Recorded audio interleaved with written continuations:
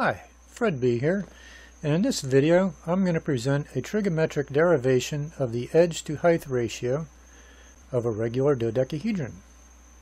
I became interested from my CAD work in working with dodecahedrons. So I went and I found some tutorials on how to construct them. In those tutorials, they use the ratio of a circle which circumscribes the pentagon used to construct the dodecahedrons to the height of the finished dodecahedron as the parameter for the model. You can say it's parameterized to the diameter of the circle. The formula they use is 1 plus sine 18, and numerically that evaluates to about 1.3. So the final height is 1.3 times the diameter of the circle.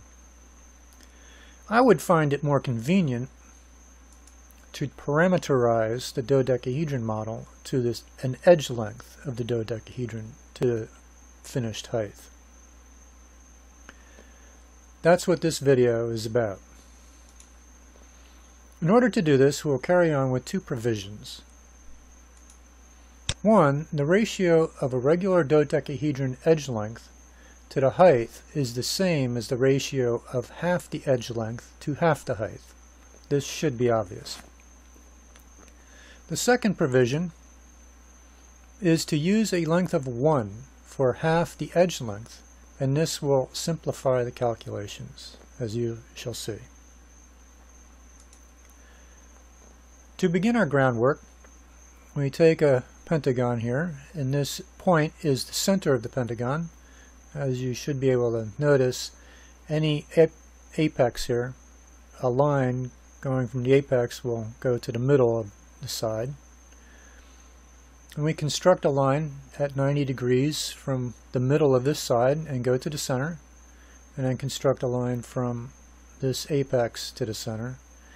We know from our previous work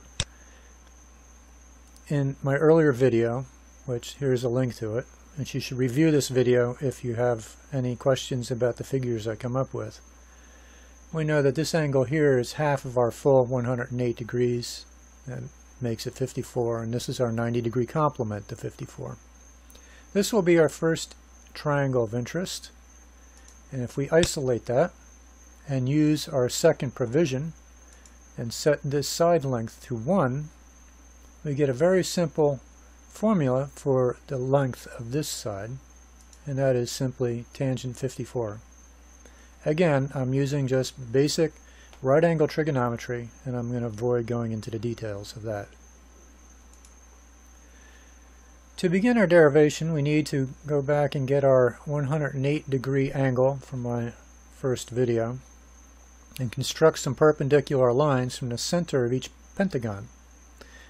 And each of these lines will pass through the center of the dodecahedron.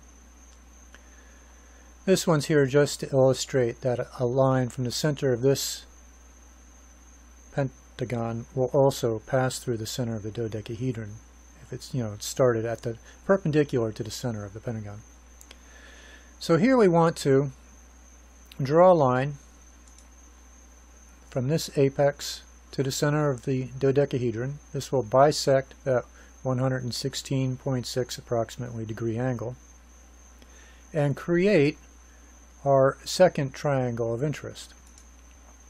Now if we isolate this triangle, we can add in our groundwork figure for the side length of this side and add in this will be our angle we'll be used for our calculations, and we'll call it theta. We know from my earlier video that the formula for theta here is arc sine of cosine 36 over cosine 18. Numerically, that works out to be approximately 58.3 rather.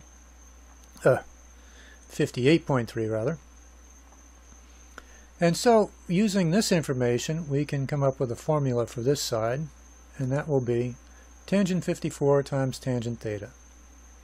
We substitute in our numerical value and evaluate. We come up with a ratio of approximately 2.23 to 1 for our final ratio of the edge length to the dodecahedron's height. This is where that provision 2 comes into play, because we know originally we set half the edge length to 1, and we found a figure for half the height, so 1 to 2.227 blah is our ratio. Now this number directly becomes our final answer. Well, there you have it then. The ratio for the edge length to the height of a finished dodecahedron. I hope you enjoyed that. I hope you find it useful. And as always, tips are welcome via PayPal. And finally, thanks for watching.